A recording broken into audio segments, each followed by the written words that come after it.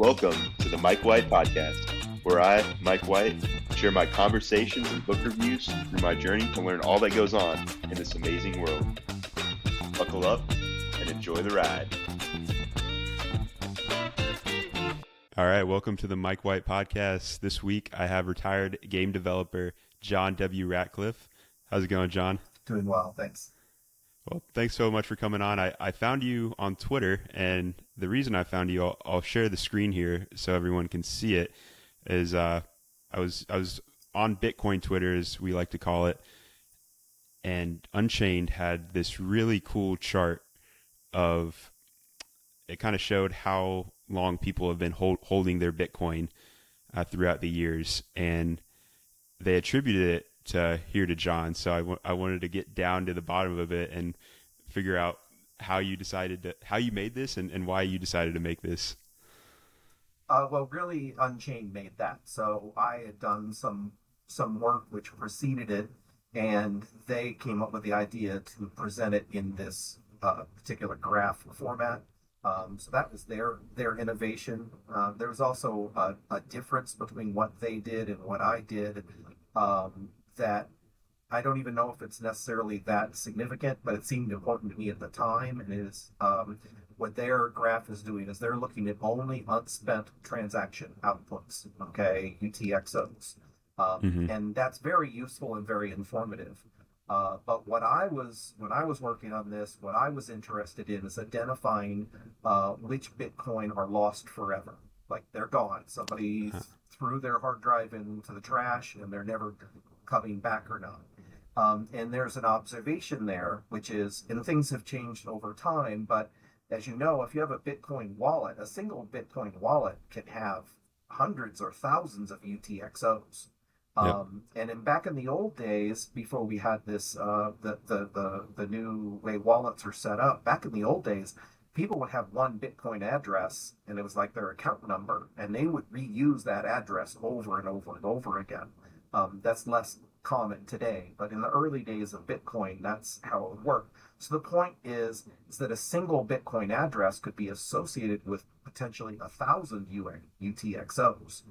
If someone has 1,000 UTXOs, if they spend even a single Satoshi, what that means is all of those UTXOs are now considered alive. And this chart does not reflect that.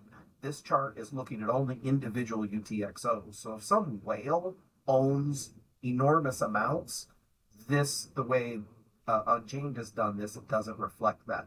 That said, I'm not certain that it's, at the end of the day, I'm not certain how important that is. Especially now, everybody does address, they use these wallets where every transaction, they get a whole new address.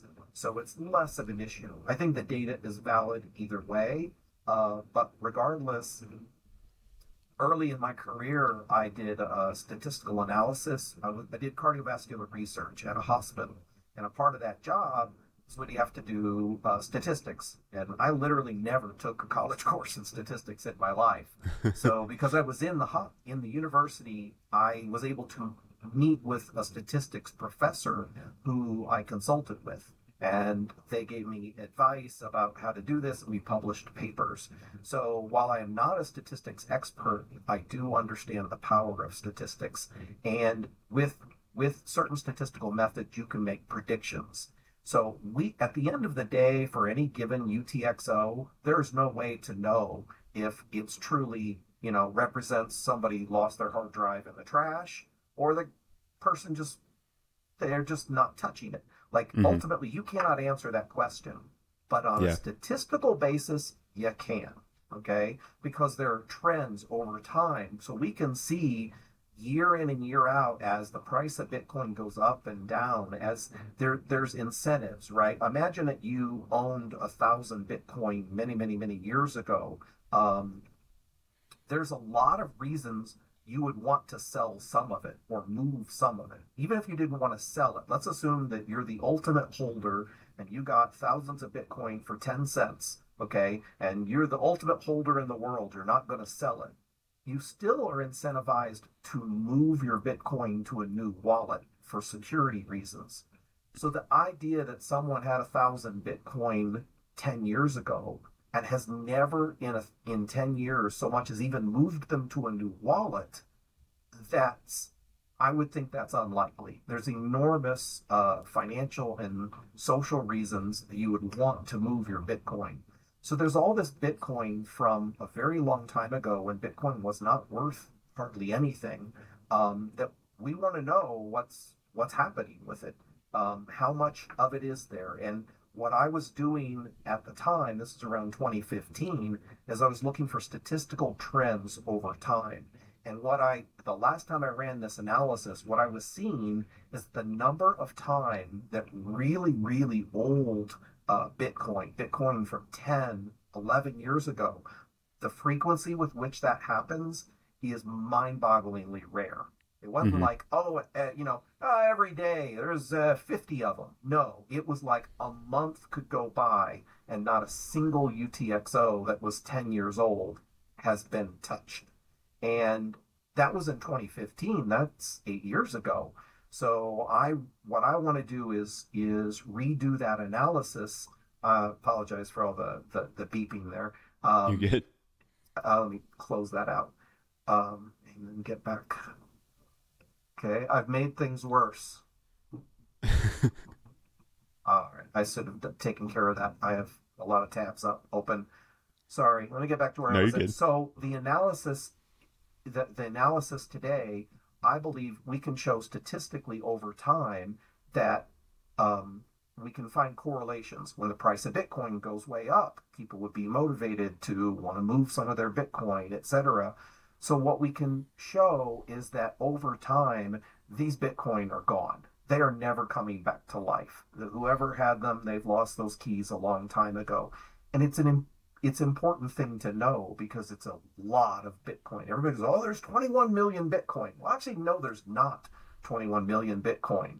Anybody who lost their private key, those Bitcoin are lost forever. They will never come back. So how many Bitcoin are there really? If it's not 21 million, is it 19 million? Is it 18 million? And then that's always fascinated me, and that's a big part of my motivation for doing this research is just to identify how many Bitcoin are lost forever. And Hmm. then the other is just trends, which is where Unchained Capital focused, is how are people who are holding over time? Like when the price crashes, do a bunch of people freak out, sell all their Bitcoin, etc.? Um, it's important to note that when you do this is all happening on what's called on-chain analysis. So the entire Bitcoin blockchain is completely public and anybody can inspect it, you can look at it, you can analyze it. The problem is, because all that data is there, you it's very easy to draw conclusions that are not supported because the reality is I don't know the exact number. I've heard various numbers of how many people in the United States of America or worldwide own Bitcoin. Like you say, do you own Bitcoin? I don't know the exact number. It's probably over 10 million people that if you said, do you own Bitcoin? They'd say, I own Bitcoin. Let me tell you, 10 million people do not control their own private keys. The Yeah. number of people who actually control their own private keys is probably not more than it's tens of thousands, if that. It's not millions of people. So all those millions of people who say they own Bitcoin, if they don't control their own private keys and they say they own Bitcoin, what they really mean is their Bitcoin sitting on Coinbase or some other custodial system. So when you do Yeah. on-chain analysis, you are not seeing what's happening with those millions of people. Okay, all of their transactions are happening on Coinbase or on Binance or on whatever. None of that activity shows up on chain. Additionally, people who are using the Lightning Network, none of those transactions show up on chain. So we can infer things from looking at on chain, but you have to be careful and cautious about what you say because you don't want to extrapolate beyond what the data set shows. That said, you can still learn a lot. And in fact, one of the things that's kind of interesting is those big custodial guys, the Coinbases of the world and the MSTRs. I mean, these people are holding 100,000 and 200,000 Bitcoin. Those are going to stick out like a sore thumb on chain. Okay, Yeah. because they've got those Bitcoins stored. They're stored on chain somewhere, and they will stick out like a sore thumb. So, just mining the Bitcoin blockchain for data is interesting. I don't consider myself a data scientist per se, but it is interesting. And as a personal hobby project, that's what I'm doing right now. Is I'm trying to regather all of this data relative to the current time. And unfortunately, ever since SegWit and some other changes, the format of the Bitcoin blockchain has changed quite a bit. So I have to rewrite my software to support Uh, all the latest changes, which is kind of frustrating. Also, the blockchain has gotten huge. I mean, it's insane how big it is. When I wrote this analysis code years ago, I think the entire blockchain is like 50 gigabytes or something. It's taking up half a terabyte on my hard drive. wow. So to do this kind of analysis, I'm trying to do it in such a way that it doesn't like take 3 months for my computer to do the analysis and give me the answer. So it just analyzing all of that. And one of the things I'm definitely thinking about doing, I'm going to do, is there are only 21 million Bitcoin, as we know, in total. Um, that if you looked at, say, a 4K image, do you know how many pixels are in a 4K image? It's a lot. I Oh, don't have the number in front of me, more but than. it's a lot. It's a lot more than 21 million, right? Oh, wow. So if you, well, let me see here, calculator, Uh, uh, fourth, is it?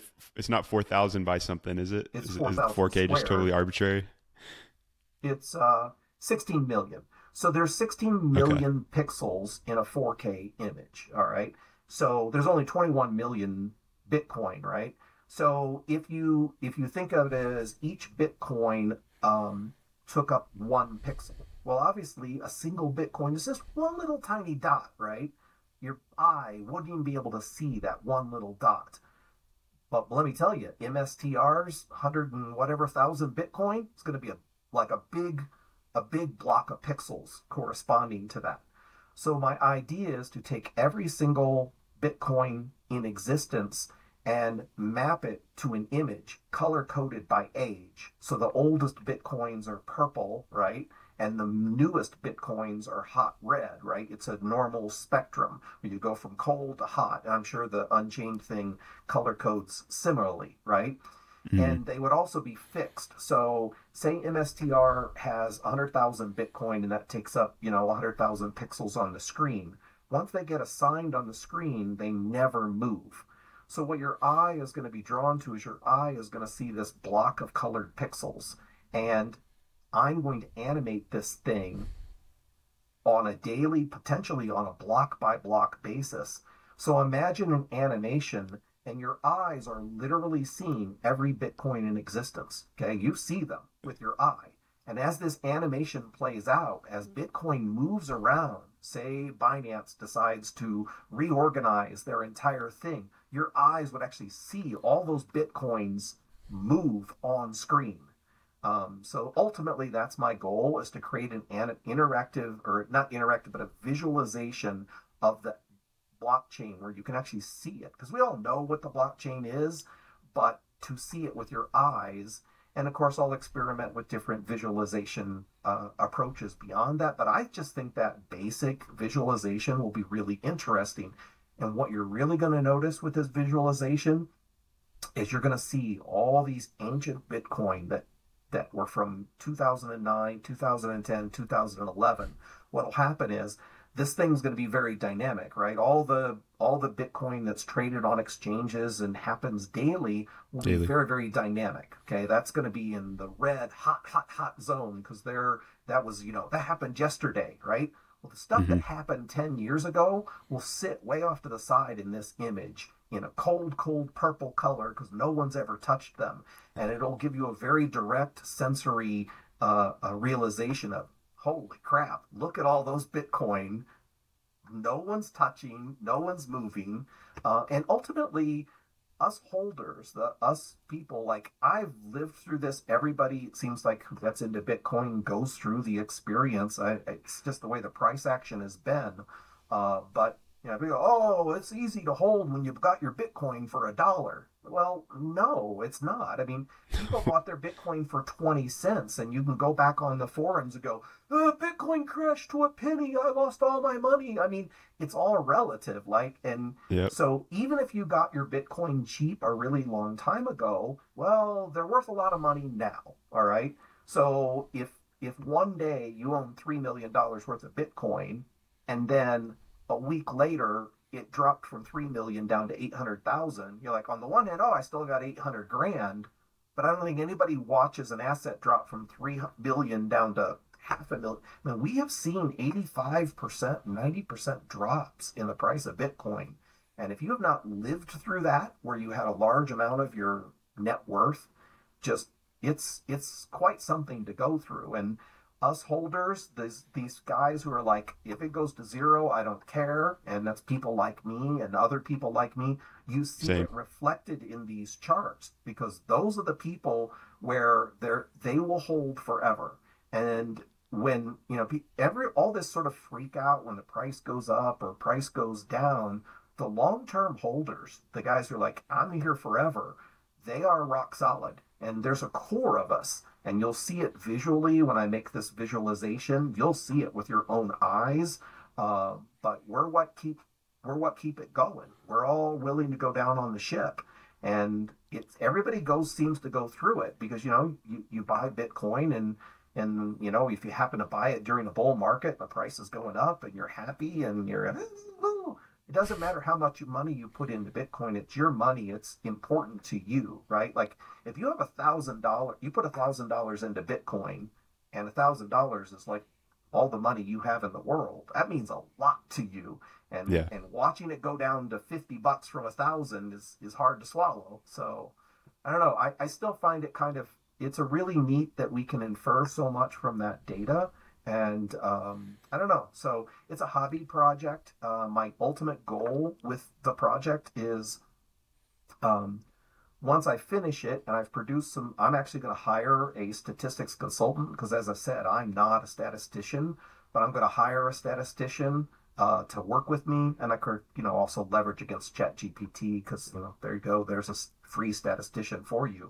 But I want to look at the data in different ways, look at it from this angle and look at it from that angle, and see what we can infer from it. And ultimately, my goal is, I hope I find some interesting stuff and that I can present in an interesting way. And I'd like to go to, conferences and have a formal presentation where I can educate the public about these trends, and see what we can learn from it. Because I still think data mining the Bitcoin blockchain, there's a lot you can still learn from that. That's super. It's super fascinating. This the whole all the data, like you said, you can get from the ledger, and just, I mean, what you're explaining, I can picture, like, I picture mempool.space and how that helped me kind of understand how miners mine and how the whole blockchain worked. But seeing that with this chart and your thought of the activity on chain would be really cool. Uh, do you have a prediction on how many Bitcoin are lost forever? Yeah, I don't have the number in front of me. I used to know, and it hasn't really changed that much. Nothing's really changed even from back then. I think it was like 1.9 million Bitcoin or so, but I don't quote me on that, because I don't have the number in front of me, but it's on that order, right? Like, there's a core about 1.8, 1.9 million, I think, Bitcoin from 2009, 2010. So Satoshi himself mined, like, I don't know, over a million Bitcoin. He never touched any of them, like none of them. And you can see them. They're in the blockchain. They stick out like a sore thumb. A newly mined block, Hmm. appears when there's a newly mined block. It appears. It's created. We know if anyone has ever touched it, and we know that for the first year or whatever, Satoshi was pretty much the only person mining them. People who were not Satoshi, who actually kept their keys, they spent them. They all became multi millionaires. They'd be an idiot not to spend them, right? Satoshi never spent his. None of them. He did one test transaction to Hal Finney on block number 170, but we can't say for sure which blocks are Satoshi's or which aren't, but for the first 9 months or so of Bitcoin, almost all of them were his. And they've never been touched. No one's ever touched them. And I think after 13 years, it's safe to say they're never going to be touched. If they haven't been touched by now, you know, is there some rare possibility that somebody has those keys? It seems unlikely to me. And all we could say is, like I said, I'll talk to a statistician because I don't want to make predictions that are not justified by the math, but there are clear trends here. And like I said, it used to be when the price of Bitcoin would go way up, you would see these really old Bitcoin from 2010 and 2011. People would move them. I mean, they just boom, they just got really rich. So of course they're gonna touch them. That began to stop happening. Was the trend I was seeing. Is that began to just stop happening to the point where you could go a month or 2 months and and that was in 2015. It's 2023 now. I think Yeah. that the number of times Bitcoin from 2009, 10, and 11 move, I think, is an incredibly rare event. Who's got a private key from 13 years ago that never touched them once? And you were talking about like the security issues of that as well, as people are incentivized to move their Bitcoin. Just Highly incentivized, right? eh, would you say that because of not wanting to keep all your eggs in one basket, or just like with changes in with like cold wallet devices That's that there might exactly be it. That's attack exactly vectors? the cold storage device. So back in the um, uh, early days of Bitcoin, the only way people managed their Bitcoin was using the Bitcoin Core app, which was extraordinarily non-user friendly, and it was not very user friendly, and it would like randomly generate keys for you. You like clicked a button and said, "I want a new key," and it was very weird and awkward, and it was very unsecure relative to the current best practices. So if I were a guy, so what I mean is that I am a guy. So I got my first Bitcoin in 2012. A buddy of Wow. mine gave it to me. I didn't buy it. A friend of mine gave it to me, and that give you a frame of reference where I started in Bitcoin. I have personally moved my Bitcoin over a dozen times over the years. First, I was like, oh, I'm going to move them to a paper wallet. Then people thought paper wallets are bad. So then I moved them to a different system. And then and now I'm using a hardware wallet. So I personally have moved my Bitcoin for security reasons multiple times. And if I had Bitcoin from 10 years ago, I'd want to move it over to something more secure than the way it was before. So that's just my thought. Wow. That is awesome. So you definitely have a lot of technical expertise, and I want to dive into your story about how you got to this point of being a super coder. So I was wondering what your childhood was like. Like, where'd you grow up? Well, actually, before I go to that, I'll go ahead and finish the story of I think it's probably worth best saying how I got into Bitcoin would be. Yeah. So what happened was I'm a video game developer. That's been my career. And I think around 2012, I heard about Bitcoin. I looked at it for like 10 seconds and I'm like, this is just World of Warcraft money. And at first glance, I don't think I can be blamed for thinking that. So I was already familiar with digital money. That was the business I worked in. I worked in massively multiplayer online games. All of them have, the equivalent of World of Warcraft gold or, you know, currency units that you get. I mean, all of those MMOs have that. So when I first took a super quick glance at Bitcoin, I'm just like, this is just a made up game money and people are playing with. And that was it. And I was done with it. And that's, wish I'd have spent more time looking at it because I could have bought it for, 10 cents a piece at the time. Wow. So I did know about it, but then around December of 2012, a friend of mine just gave me a Bitcoin as a gift, and Bitcoin was worth $13 at the time. So he gave me 13 bucks. That's nice. And by giving it, I had to install the Bitcoin software, set up a wallet. For me to receive that one Bitcoin, I had to go through that. We didn't have, mobile wallets and stuff really at the time, or was not heavily used. So he gave me a Bitcoin that's worth $13, and I didn't really pay attention to it. And then Bitcoin went through one of its first big bull runs in early 2013. Because of all things, there was a banking crisis in Cyprus. And that just became a big media hype cycle that, oh, bank problems. And Bitcoin went, like I said, he gave me that one in December of 2012 for $13. In March of 2013, Bitcoin it hit like $70. So it was 13. It was now worth 70. I'm like, wow. I mean, that's like what? That's like 400%. Yeah, that's a hell of a return. I mean, buy a stock and get 400% return. So I actually took that one Bitcoin, sent it to Coinbase, sold it, and my wife and I went out to dinner. and at that point, that little experience was enough for me to go, I'm going to learn more about that. And then I finally did the deep dive. And as a software engineer, can do things not other people could do. I downloaded the Bitcoin software and I built it and I studied it and figured out how it worked. And I read the white paper, of course, but I was like, I need to know more that this thing's actually works. So I started writing my own Bitcoin software until I reached a point where like, okay, from a technical standpoint, this thing's solid. It works. And that was how I got in. I walked away very like this thing was a true, remarkable invention.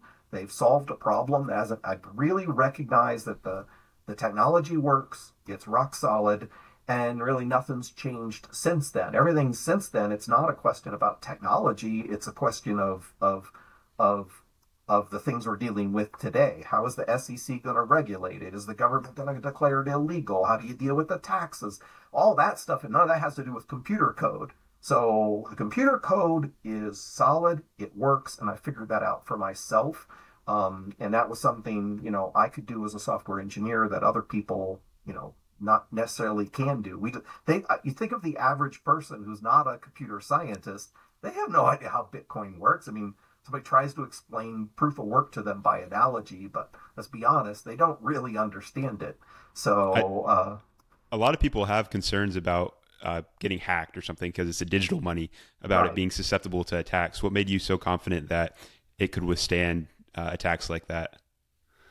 Well, I mean, if you just look at it, it works. I mean, it's the cryptography which underlies it works. That cryptography is proven rock solid, and that's ultimately it. I mean, you can't break cryptography.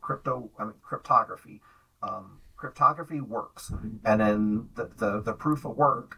So we don't need proof of work for the cryptography to work. That's why Ethereum switched to proof of stake. They don't do proof of work anymore. Okay, but their transactions all are still secure and valid because they use cryptography.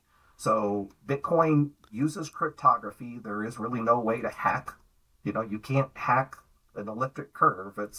I'm pretty confident that that's not going to happen. And then the proof of work is, Adam Back invented that. And proof of work, I mean, I understand proof of work really well.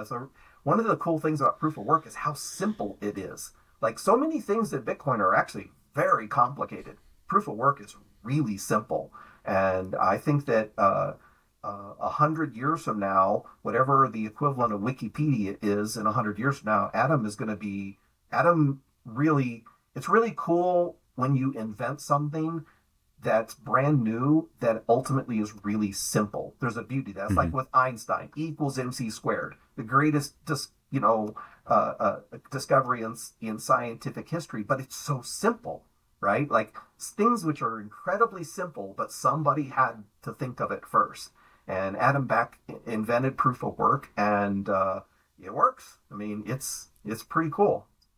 And just to give an overview, because I know a lot of my listeners aren't super big into Bitcoin, but when I think of proof of work, it's just guessing that number, solving some advanced mathematical equation to get a number lower than the solution. And so that number can change depending on like the difficulty adjustment. And And does the difficulty adjustment inherently go with proof of work, or am I It's a mixing things up separate there? thing entirely. Yeah. Yeah. So all proof of work really is pick a random number. It's basically find a random solution to a math problem where where it's below a certain value, exactly what you said. The best analogy I've found to explain it to lay people is Sudoku, because most people are familiar with Sudoku, even if they don't play it, they know what it is. And it takes a very long time to solve a Sudoku puzzle, right? Like it's very time consuming. But once someone has an answer, it's incredibly easy to tell if their answer is correct or not. Because you Hmm. just add up all the columns, and if they all add up, then you solved it. So it's incredibly hard to solve, but incredibly easy to verify. And that's how proof of work works. It uses, some hashing algorithm. People don't know what a hash is, and they don't need to know what a hash is necessarily. Just think of the hash as solving a Sudoku puzzle. It's the same sort of thing. It's a fancy little piece of math, but it's very hard to solve. Whereas, I mean, when I say a Sudoku puzzle is hard to solve, I've never actually done one personally, but I don't know how long people spend solving the Sudoku, but say they spend, 1 hour solving the Sudoku. Well, we all know finding a hash takes like all the computing power of a star or something. It's a very, very hard Sudoku. That's a great analogy. I've never heard that one. But what were some of the challenges you saw before, like really starting to think, oh wait, this is the best solution, or any FUD that you kind of had that was the most you gave the most credit? Well, I wrote a blog post, which may or may not still be online. I think it's still online. But after I went through that process of verifying that from a technical standpoint, Bitcoin works, I was like, okay, well, technically it works, but the government's just going to declare it illegal. And that was not everybody knows all the history, but Bitcoin was not the first digital currency created. There were other digital currencies created prior to Bitcoin. And the people who created those digital currencies are probably, most of them are still sitting in prison. Okay. If you create a way to move money around the world, you will be thrown in jail. Okay. There was precedent for that. There was this guy who created something called Liberty Reserve, where he created tokenized gold. So you could send gold back and forth to people, but you didn't actually send them gold. It was just like a Bitcoin transaction. So you would effectively have gold, and you could buy and sell things, and it was all backed by gold digitally. But a guy did this. I don't remember his name, but he's sitting in jail right now. Okay. So the precedent had already been set. Governments were like, you cannot create a financial system where you can send money to people peer to peer. We will throw you in prison.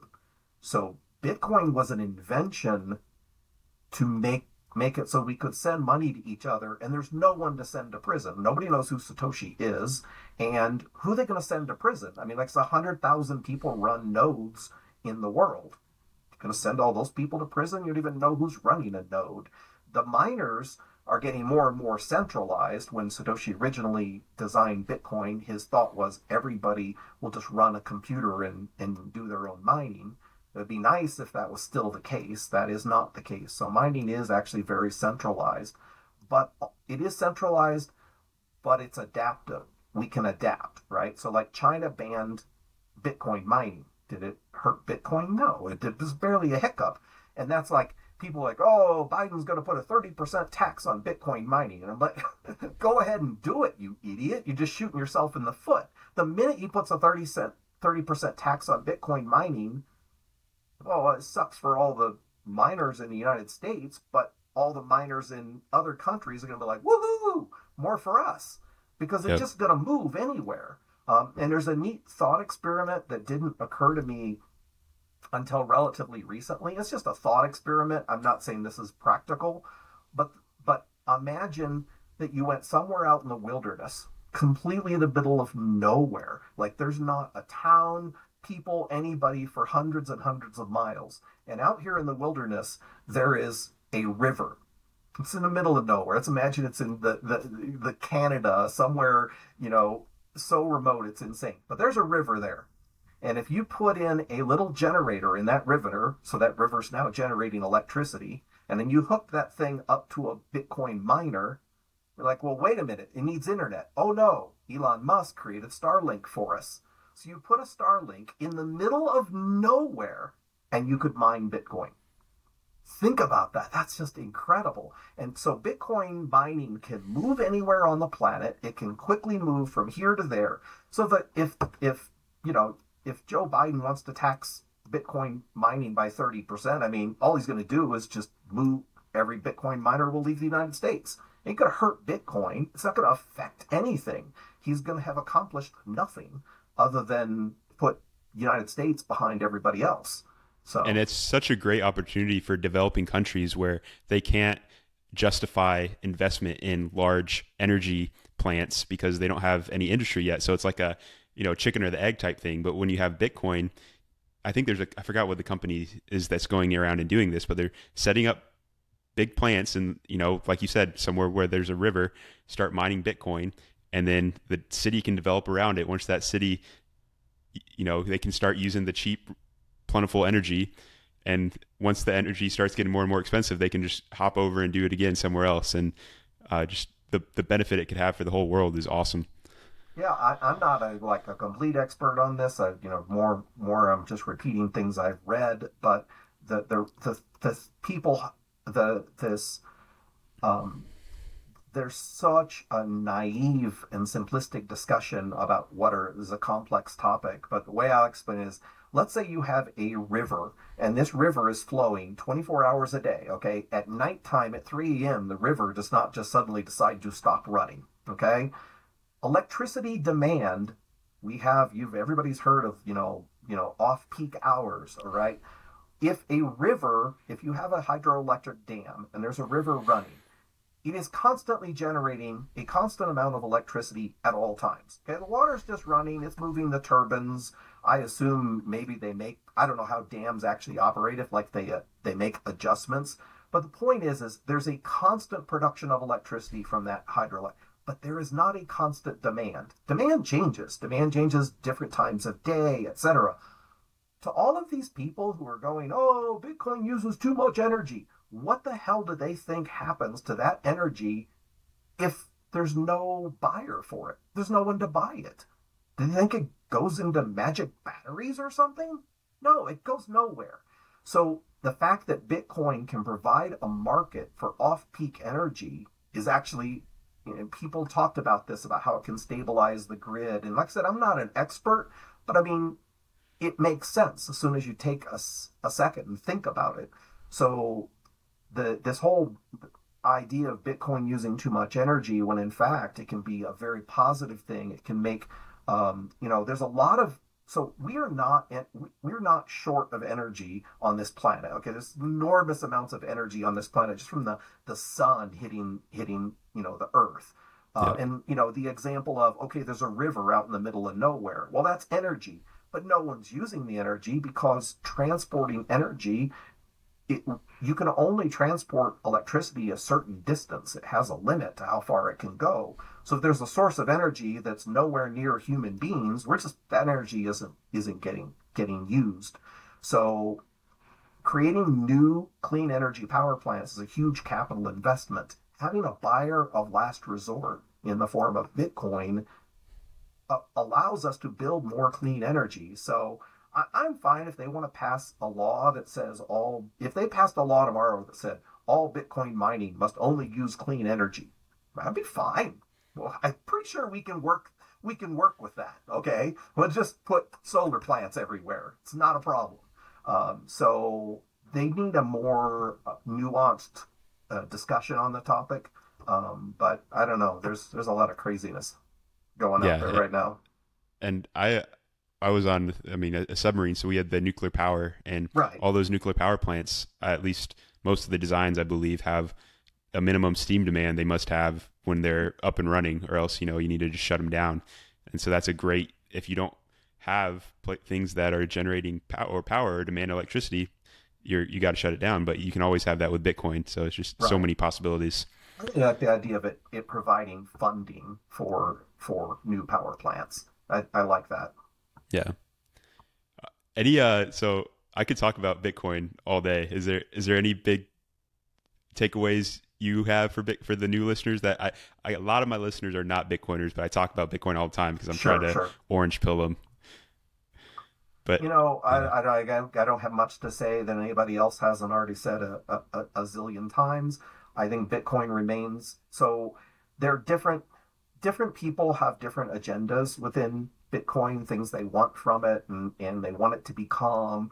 I get a lot of sense on Twitter, on the sort of Bitcoin Twitter. There's some things that I read, and I'm like, you talk about it. You must see a different Bitcoin than I do. People think that Bitcoin is stagnant, that it's a failure, that it hasn't accomplished.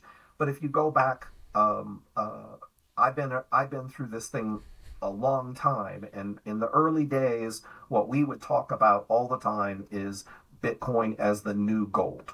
Okay, the reason that Bitcoin mining is called mining is because Satoshi used the analogy of gold on purpose. So there's a lot of things in this world where you go and you say, well, it's kind of like this, and you're stretching the analogy. There is no stretch of the analogy of Bitcoin to gold. It was done on purpose. Satoshi tried to copy gold, physical gold, in digital form. Okay, that is not a bogus comparison. That is the way it was designed. And if you go back to the white paper and read all the early discussions, so when I got involved in Bitcoin, that was all we were talking about. Not like, oh, how can I send a microtransaction to some villager in Africa? I mean, that wasn't the focus. The focus is, can this be the new gold, the better mhm. gold? And uh, I'm still very excited about layer two solutions, microtransactions, the Lightning Network, all these payment use cases and other ways people can use it. But at the end of the day, I got into Bitcoin as a better gold than gold. That was my thesis. When I put my own personal money and said, I'm going to invest in this, it was someday Bitcoin will be as big as gold. And it hasn't changed. I still want all these other things, but I don't think we need them. I think that if Bitcoin replaces gold, that's phenomenal. We have this store of value because gold is not rare, okay?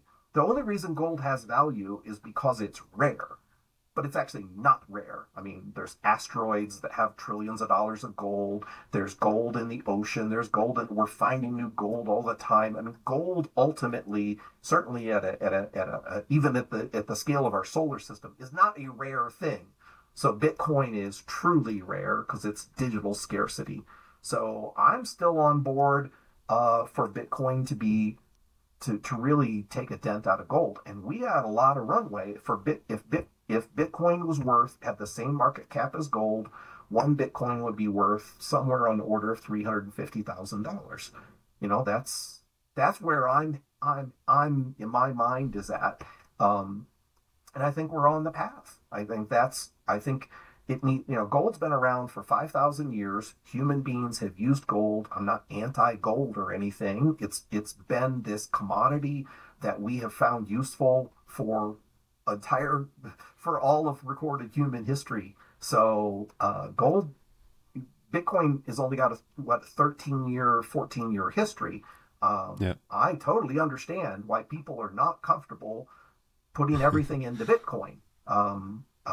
It's the thing has been, besides the volatility, it's just, I mean, it's a lot. But over time, if Bitcoin continues to be accepted, if we get this BlackRock thing, the funny thing is, because I look at the math, I don't. I think one of the biggest misconceptions with Bitcoin is people do not understand how rare Bitcoin is. I think that's the number one thing. People do not have a mental frame of how freaking rare it is. If you Yeah. own one whole Bitcoin, that people do not fully grasp just the rarity of that. And people use this analogy all the time, but it's relevant, which is if every millionaire in the world wanted to own a Bitcoin, well, they can't because Yeah. there's only about 19 million Bitcoins, and there's, 50 million millionaires in the world. So forget about the millionaires. What about the retirement funds? What about every single investment firm? So the amount of Bitcoin there is, if everybody, if tomorrow everybody said, you know what, I should just have a 1%, barely dip my toe in to Bitcoin. Like, I'm not sketchy about this Bitcoin thing. I'm a little nervous, but I can allocate 1%. If everybody put 1% in Bitcoin, it would exceed the market cap of gold in about a split second. And that's what people don't fully mentally grasp, is how rare it is and how rapidly things could change. So we're sitting at, I don't know what the price is right now, it's 25 grand or 26 grand.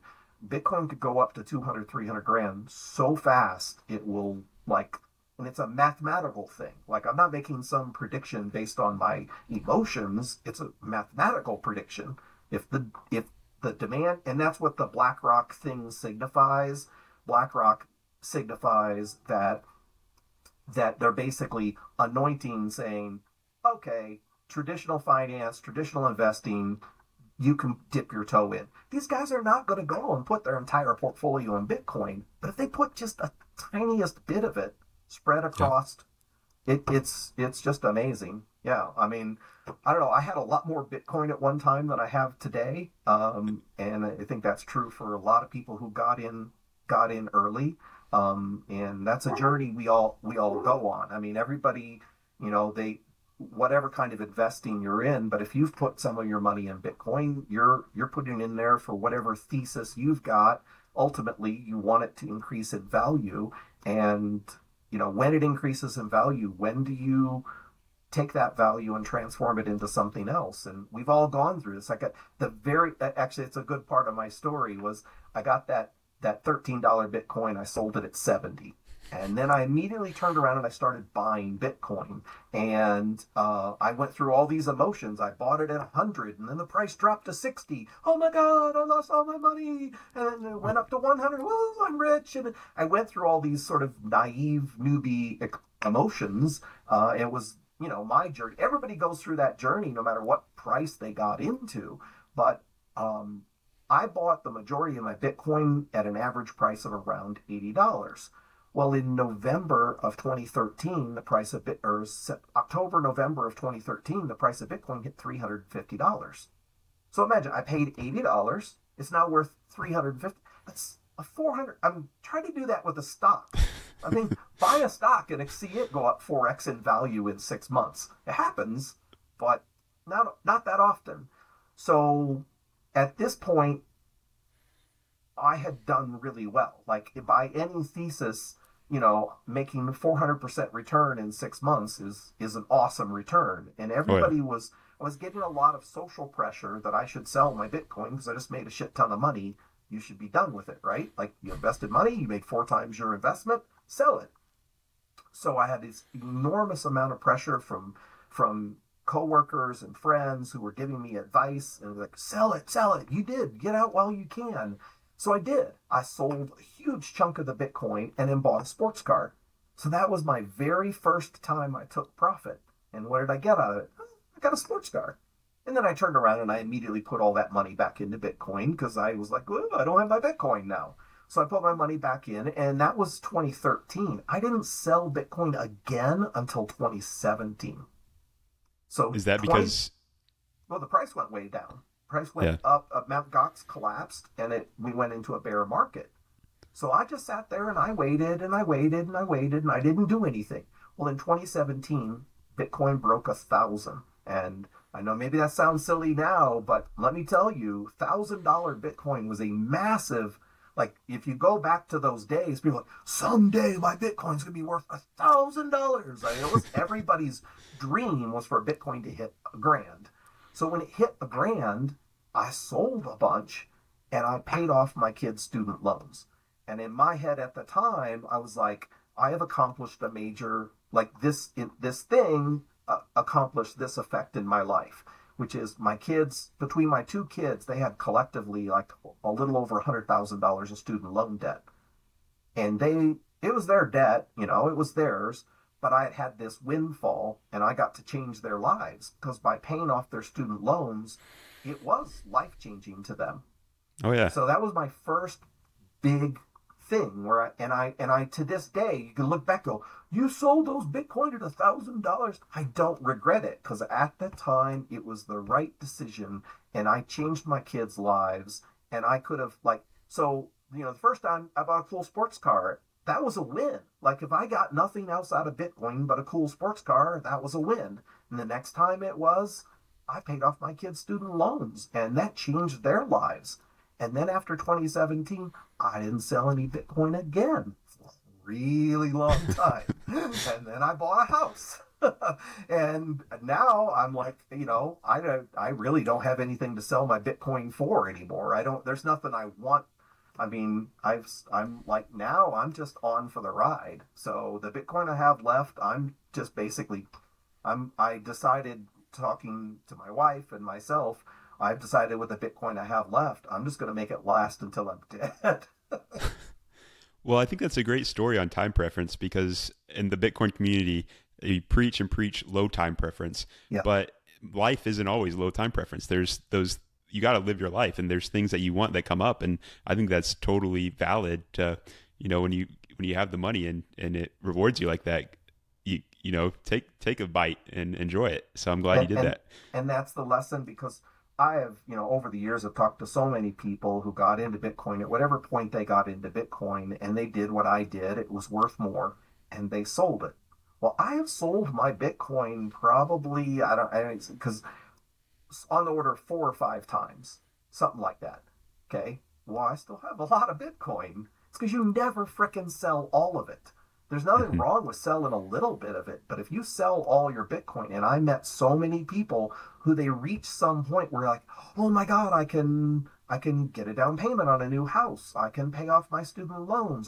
And what they do is they reach and they sold all their Bitcoin, and they achieved that life goal, which was great and wonderful, but they don't have any Bitcoin left.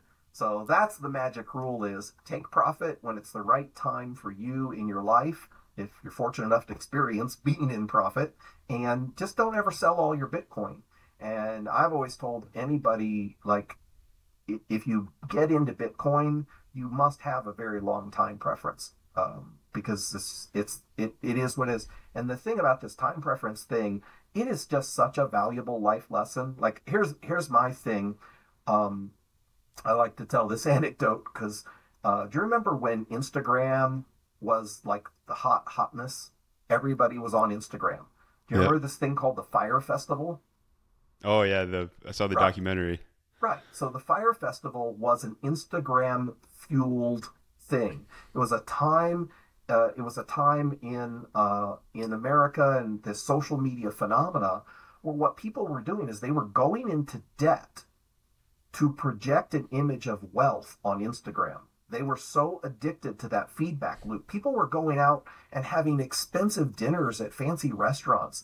I don't even know if they tasted the food, because all they cared about was taking a picture of their plate and then posting it on Instagram and getting that feedback loop of people clicking like. Fire Festival, the whole Fire Festival is the absolute extreme expression of that era. People wanted to go to the Fire Festival so that they could post their pictures on Instagram and have this. So what we were at a time where young people were going into extravagant debt to give off an image of a lifestyle that they weren't even enjoying. It wasn't a legit lifestyle because they went into debt for it. And it was really a negative thing. Like, I can think of almost nothing positive about that. Now, let's flip to Bitcoin. Okay, Bitcoin is this weird, wacky, tech bro, high risk, you're an idiot. But everybody who got into Bitcoin, all of a sudden, all they think about is saving. I want more money. I want to stack more sats. I'm going to drive a junker car, because why would I have a fancy car? Like, you see this cultural phenomena of young people priding themselves on living a lifestyle that does not exceed their income so that they can grow wealth and have a very long time preference. So I think that is 100% positive thing. So we went from young people going into debt to project a lifestyle that wasn't even theirs, to now we have young people living beneath their means, saving, investing, having a longer time frame outlook. To me, that is all positive. And if they were buying gold instead of Bitcoin, I'd still say all those positive things, because learning how to have a long time preference, learning to live beneath your means, beginning to invest and save, these are all super positive things. And independent of Bitcoin, they're good life practices. So I speak very positively. So every time I hear of a young person stacking sats, it just makes me feel good. I think that's fantastic, and it's really great that they're doing that. I love the on this social media platform that Jack made, Nostr, Nostr. They have a culture of, if somebody tweets something that I really like, I'll send him some sats to say thank you. Unfortunately, Nostr just doesn't, the way social media networks it work, you have to have a large number of people for it to build traction, and it doesn't have that traction. But it has a great Just yet. culture. I go Yep. on to Nostr. I like the culture. I like the people there. It's just there's just not enough at the time. And now So Apple's kicking off Damus from the App Store, so that's going to be another hurdle. But I'm yeah, bullish long term on Nostr. I think that, like you said, it's just a great way for value and saving. yeah. So that's my thing. I want to. There's so many people piss on Bitcoin and say negative things about it, and then say it's evil and it's awful without acknowledging all these positive effects that it's had. I mean, I've seen a real change in the way young people's attitudes are. Now, there's still kids going into debt to post pictures on Instagram. I suppose it's probably still happening, but I sure see a lot of young people who have a longer term outlook, focus on investing, and have deprioritized trying to project. And I think it is generally a negative to, when you're trying to project an image of wealth to the external world, especially if, first of all, you're just trying to project an image of wealth to begin with. It's because you're looking for validation from others. You want other people to, like, if you drive a Mercedes, it ain't because you like to drive a Mercedes. It's because you want other people to know that you got a Mercedes, that you got enough money to drive one. Like, I don't know, who the hell buys a Mercedes because, yeah, this is the best driving, handling car in the world? No, it's because it's a Mercedes. I mean, come on. So that young people are not living beyond their means, I think, is a really positive thing. And it's not a healthy thing for you to run your life to get validation from others. Like, if you want to drive a fancy car because you love it and it makes you happy, fantastic. But if the reason you bought it is because of how other people think of it, that's not good. Like, and it's funny because huge segments of our economy actually revolve around this, which is fashion.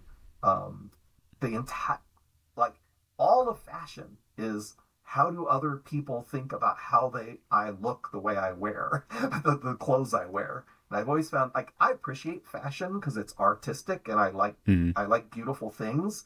But people who like have to have designer bags and wear designer clothes, yeah, I can't wrap my brain around that.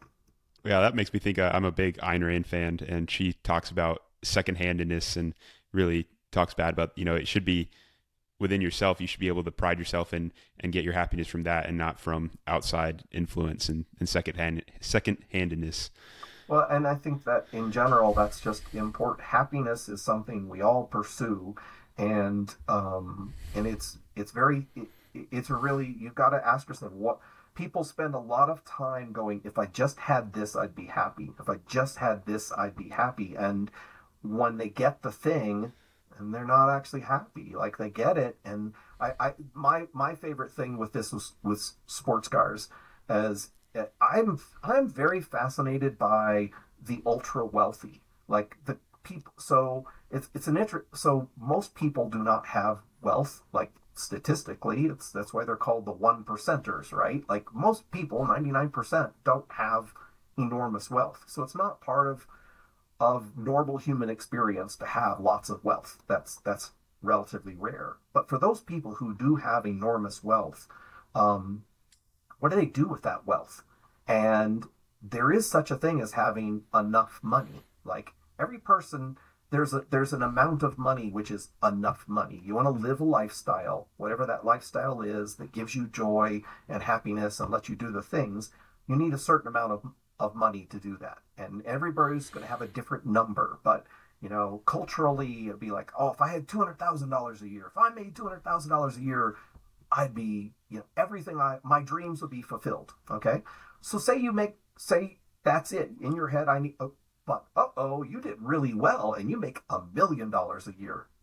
But you just said 200 grand is all you need. What are you going to do with that other $800,000? What do you do with it? And so many wealthy people, they buy a sports car, right? You make good money. That's one of the first things men want to do. A lot of men, they want to have a sports car. Well, now they have more money, they buy another sports car. Like, wait a minute, if the first sports car didn't make you happy, how is a second sports car going to make you happy? Next thing you know, they got 5 sports cars. Okay, are you 5 times happier now? And then they go and they start buying more houses. One house isn't enough. I got a house in Hawaii, I got to have a house in LA, and I got to have a house in Milan. I'm like, I don't get it.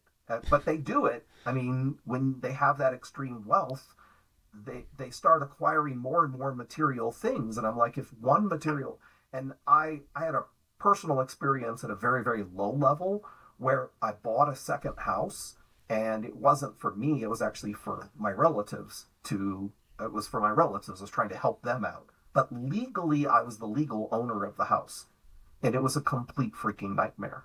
I had to deal with the HOA, I had to deal with property taxes, insurance, and then somebody got injured on the property and I got sued. And I was this direct personal experience that, having more than, as you begin to acquire more material things, they come with baggage. They come with, in our society, they don't just let you own property for nothing. Any piece of property you own, a house, a car, it's got to have insurance. So what if somebody gets hurt? There's liability and registration fees and taxes. So acquiring more material things is also acquiring more headaches.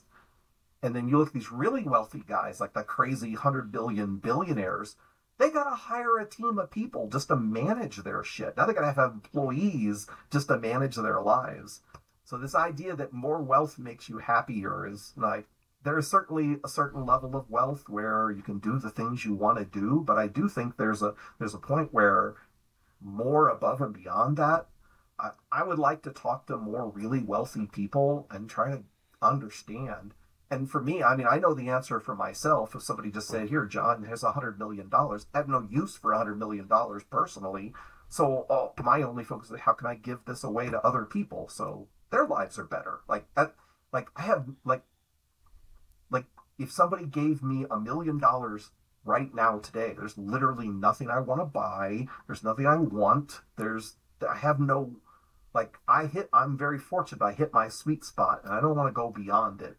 And I'm kind of curious for the people who go beyond it. And if people who haven't hit it yet, that's the drive that keeps us going, right? Like we strive for that. There's things we want in our lives that we work towards to reach those goals. And I think that's very healthy. That's what motivates us. It's what makes us do the things we do to get there. So it's interesting. And I think, and I don't think it's 100% black and white. I think there are those really wealthy people that just really enjoy the I don't know, I don't want to call it a game, but the game so much and the process. I think of Gary Vaynerchuk, the guy that wants to buy the Jets, and I listen to his podcast. He says he kind of doesn't want to buy the Jets. He's going to be kind of sad when that actually happens because he loves the process of trying to accumulate enough to eventually have the opportunity to buy the Jets so much that when he actually gets the Jets, he's going to have to reevaluate, okay, what's next type thing. But it's not, and that one doesn't seem, it's not second-handed. It's more just internal. And I think that's a healthy way to look at it.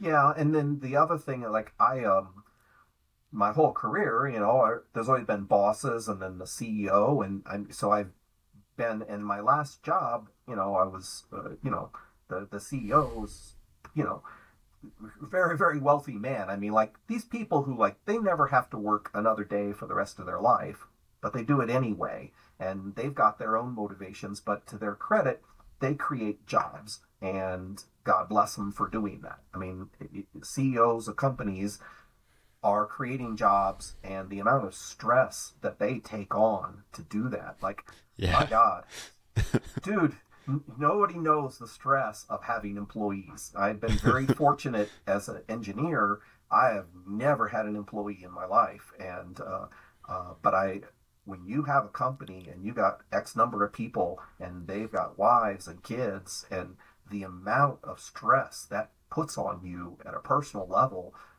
you're doing a good thing. Giving people jobs is a really positive, wonderful thing. In fact, you were going to ask about this, about an artist website I set up. Is I would rather pay someone money to do a job than to give money to charity.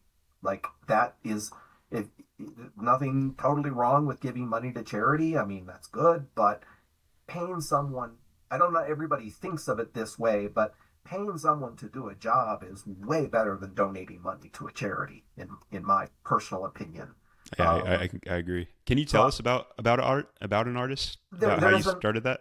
yeah, there isn't much to it because it doesn't hardly exist. It was more an idea, and I haven't 100% given up on it. But when COVID hit, everybody was, they shut everything down all over the place, and everybody was talking about that. They did that paycheck protection program, the COVID relief funds, and they were like, okay, we shut down all the restaurants, therefore all these people who worked at the restaurants don't have jobs, and so it was obvious where this need was, and as we know, that was a complete mess the way they handled that. But Yeah. the impetus for it was understandable. I mean, here's this virus has come along. These people don't work. We got to do something for. But I never heard anybody talking about artists. So yeah, it's fine to talk about the waiter or waitress who the restaurant worker who can't work. But what about the dance performer, the musician, the I mean, all of these other, they all lost their jobs too, especially the performing arts, where people would go into a bar and play a gig. Well, no work for them. And I felt like nobody was thinking about them. So I had limited resources, but I was like, well, I can do something. So I did this about an artist thing where the idea was that I would provide money to an artist and showcase their work. And I did that, and it was I don't know. I was just sort of for fun. I was thinking maybe I could build it as an actual charity where there'd be enough money getting donated that we could, take that further. That didn't really happen, and I don't know that but I did it out of my own pocket. So I took like 4 or 5 artists, and I hired a video editor to. This is my favorite thing. I like to produce. So that's the thing that I love. Like, that's something the only thing that would get me excited right now, is to continue to do that. Like, if I had a lot of extra money, that's the kind of thing I would do with it. Is I would produce, whether it was to make a movie or a film or whatever. So all of these content creators on whether content creators all over, whether it's Twitch or YouTube or wherever they're, and I love the hustle of those guys. I love the way that one individual person can take their art, create some content, put it out to the world. And, I mean, I started watching Mr. Beast when he had less than 1 million subscribers. So I've seen his entire trajectory. Like, I was Yeah. following every video he published. And there was this one guy, he popped up on my YouTube channel. His name's Billy Wilkins, and he got hit by COVID. So this is a guy who was gigging every weekend, live musician, whole band, unbelievably talented, and that was his life. He would go and gig every weekend, and he went from that to nothing. And he didn't Yeah. know what to do with himself. So he started making YouTube content. And I stumbled, whatever reason, the YouTube algorithm, and he's a crazy talented guy. And I got this idea to do this about an artist thing, and I had him as my very first artist that I sponsored. And when I met him, he had under 40,000 subscribers. He's at almost 400,000 today. He's um, doing really, really well. And I did this documentary about him. I gave him some money for his participation. So it was a way of me being a patron of the arts. I hired a video editor who she interviewed him, produced a professional, really nice 30-minute long documentary about this guy. And I just enjoyed the heck out of it. And I hope I get to do it more. But you know what? It doesn't matter if I never did any more. There was 4 artists that I did something for. I provided income. You know, that was money they didn't have during a difficult time. And I really like producing. Like I'm in the video game industry. I'm a software engineer. I primarily do all the coding. But on several video games that I did, I was the producer. I did everything. Like I hired the artist, I hired the musicians, I managed them. And when I go back and I look back, what did I enjoy the most of my career in video games? It wasn't programming. It was working with the musicians and the artists. So that just to this day, I still love that, and I'd like to keep doing that. So right now, the About an Artist effort is kind of dead, but I'll probably bring it back at some point. Like Bitcoin hits $100,000, I'll tear off a chunk and throw it at some artists. I'd like to still keep doing that. But if you ever get a chance to see the Billy Wilkins documentary, and then I also did one on Cole Lamb. Do you know who Cole Lamb is? The guy from the UK, the kid pianist. Yeah. That one was he was awesome. Yeah, yeah. Did you know his name from my website or because you knew him before? Well, that's where I found it on your website. Oh, but well, most people know him even though they don't know his name. One of his videos has 110 million views on YouTube, which wow. That's huge. Yeah. So Yeah. I don't know if you watched his documentary, but it's really, really good. Yeah, I'll put a link to the show notes, and it's really well done.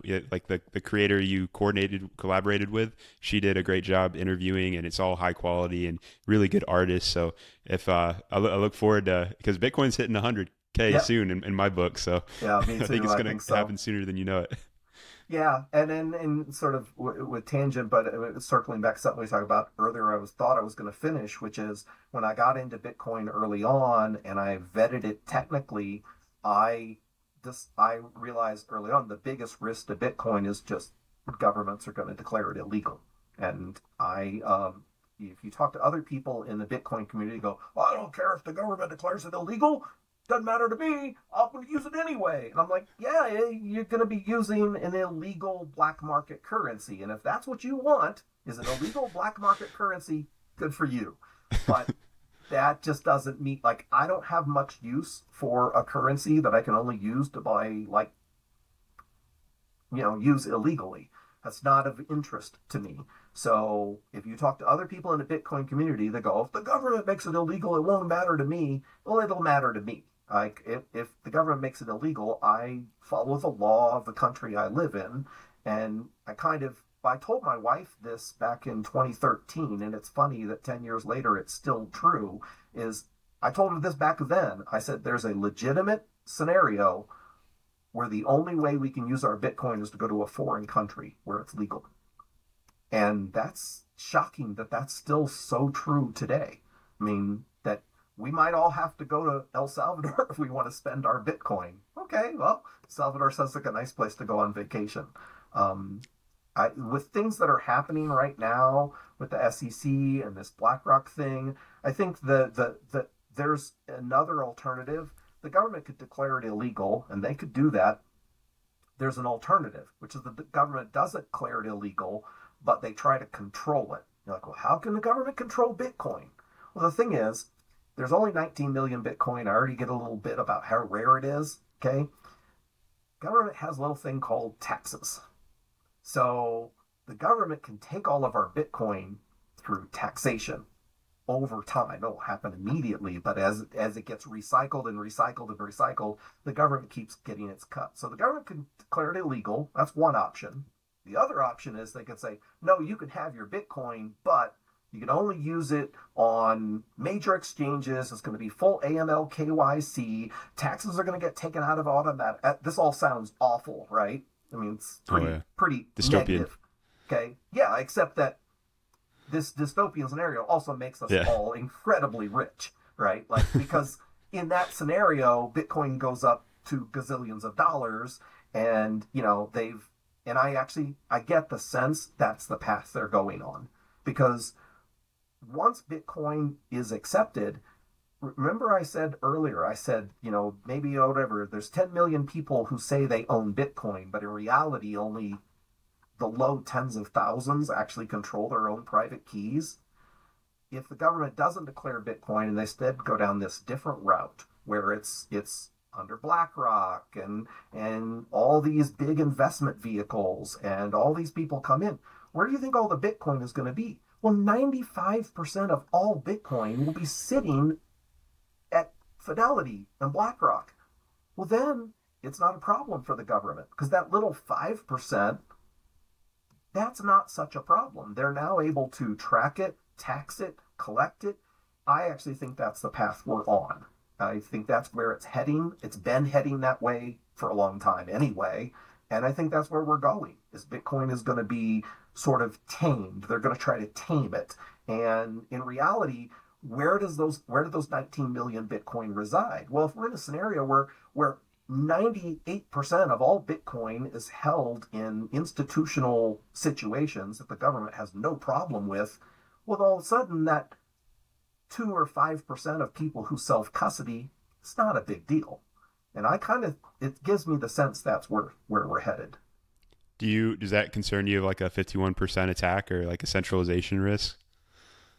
No, no, no. This is just about who Where owns the Bitcoin is all. No, this is who you don't owns it. think, I guess some You arguments can't I've heard attack is Bitcoin by virtue of, we're not proof of stake. You can't attack Bitcoin by virtue of who owns the most.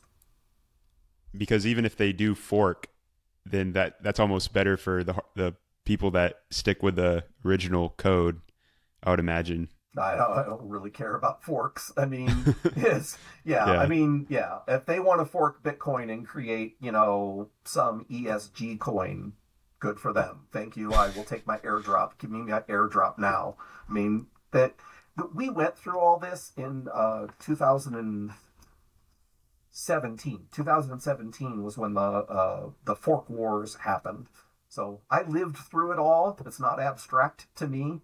People were creating a new Bitcoin fork every 24 hours. It was ridiculous with like these meme coins. People don't even probably remember this. Like, oh, well, I know Bcash, that's a fork of Bitcoin. Well, you realize there's like 50 other forks of Bitcoin. People were forking Bitcoin every week.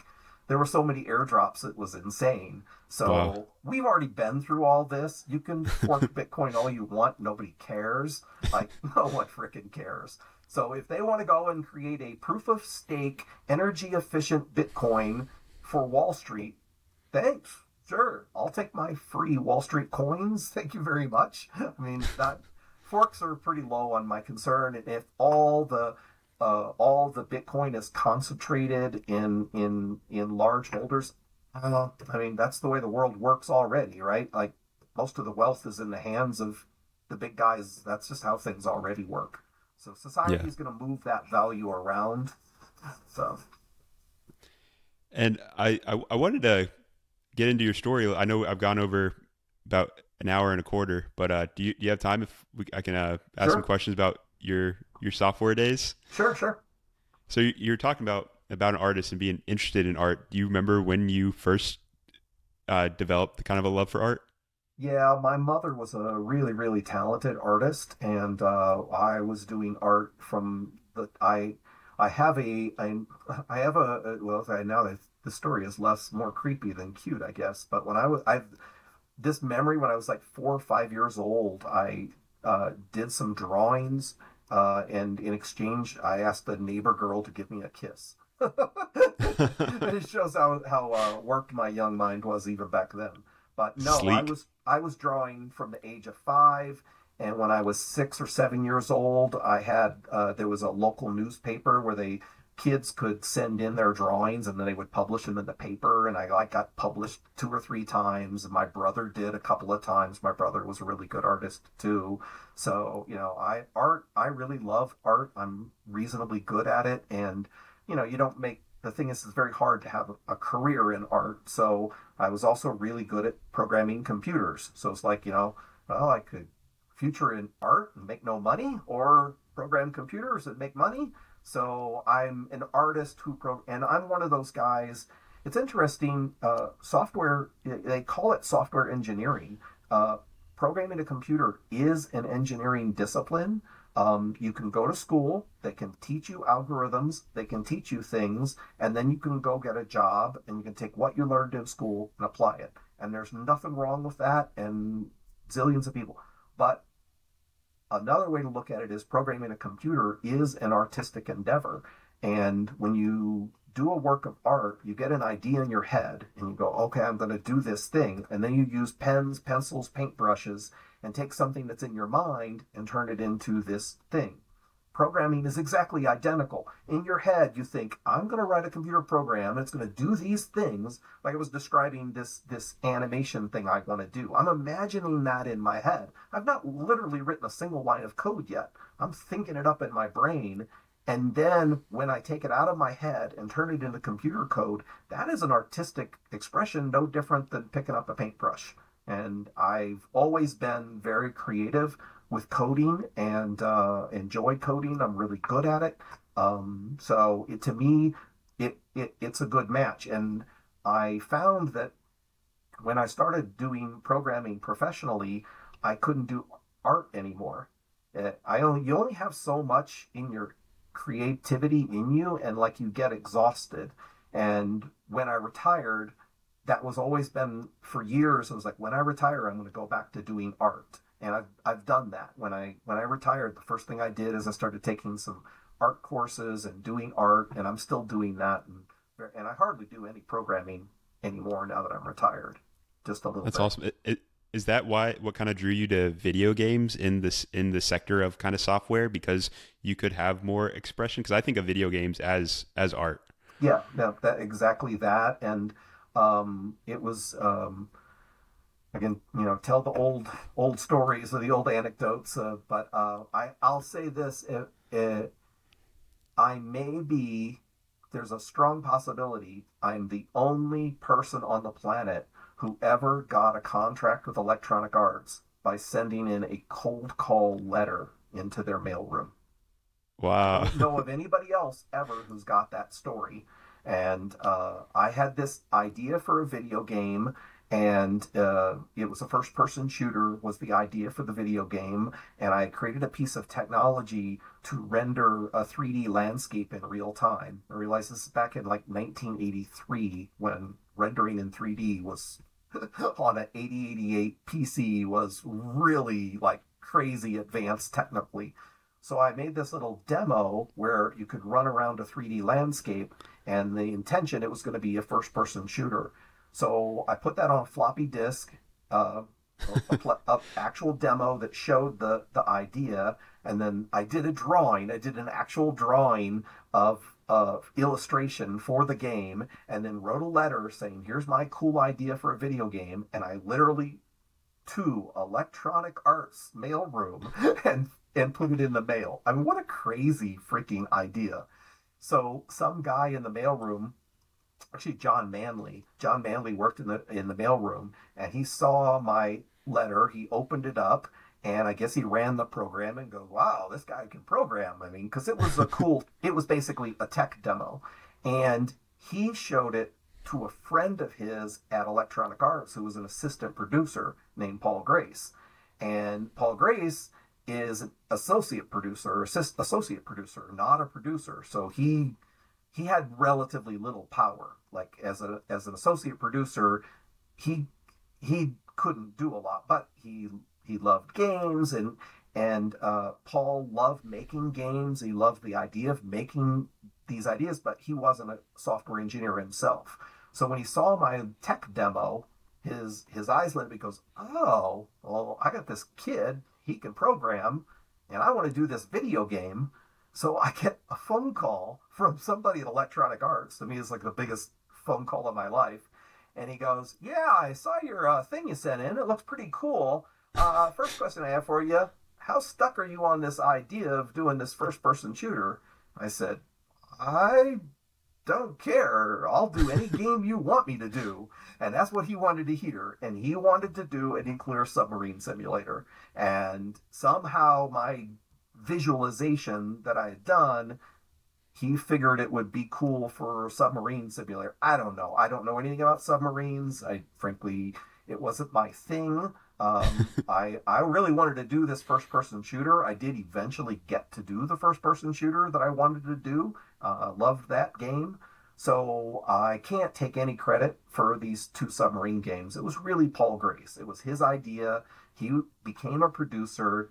And the other sort of funny story about this game, 688 Attack Sub. So this is when Tom Clancy books were blowing up. They were Tom Clancy movies and Tom Clancy books. So submarines were like really a big pop culture thing at the time. And we did this submarine game. Well, because of the way that contract came about, I had a full-time job. I worked at St. Louis University Hospital at the time doing cardiovascular research. So my day job was doing research for drug studies, Holters, echocardiograms, all of that. That was my job. I was published in the American Heart Journal, American Journal of Cardiology. Like, that was who I was. But I knew I'd rather make video games because it was way more fun. So he gives me this contract. I have a full-time job, and I'm trying to write this video game by myself at home in evenings and weekends. It took forever to write the game, way longer than it should have. And then when the game got done, Electronic Arts spent almost no money on the game. Like, I think my entire advances on royalties were like $20,000. You know, Wow. Today a video game has, like, the budgets for a video game today are like $150, $200 billion just to make one game. So they gave me a Jeez. $20,000 advance. So Electronic Arts had no money in this game. They had invested nothing in it. This was really just Paul Grace's pet project. He found me to write the game, and then he wanted.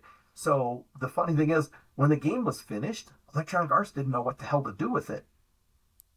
So they'd spent almost no money on it. They didn't know what to do with it. So I told you that I may be the only person who ever got a game contract by just sending a letter to Electronic Arts.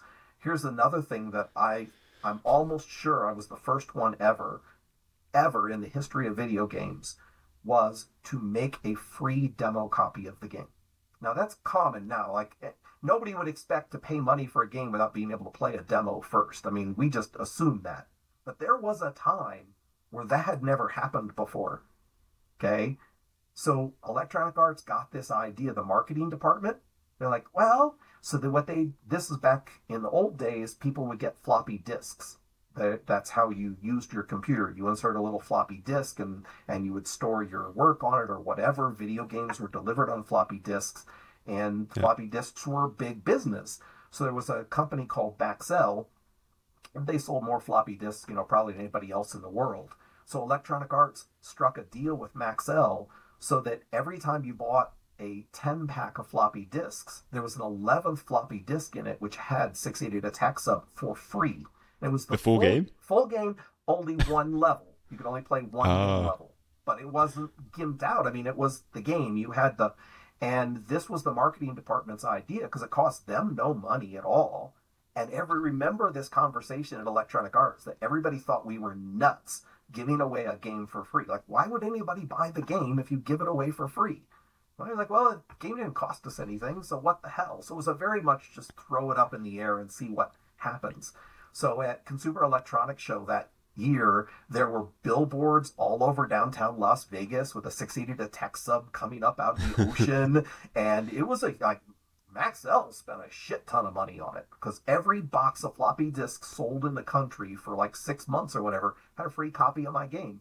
And it became the #1 best-selling game. And then, of course, Electronic Arts, Paul wanted to just like, well, one submarine game made money, let's do another one. So we did another one called SSN 21 Seawolf. And after that finished, I finally got to do my first-person shooter I wanted to do. And it was not a commercial success, but it was a technical success. I really liked that game. So then Scarab, or how do you say that one? Scarab. Scarab? Yeah, it was an Egyptian-themed first-person shooter. It was really cool, and I don't want to talk about it because if I talk about it, this podcast will be 20 hours long. And I'm very, that's the only thing that could bring me back to programming again is to make to reboot that game. I would love to reboot it.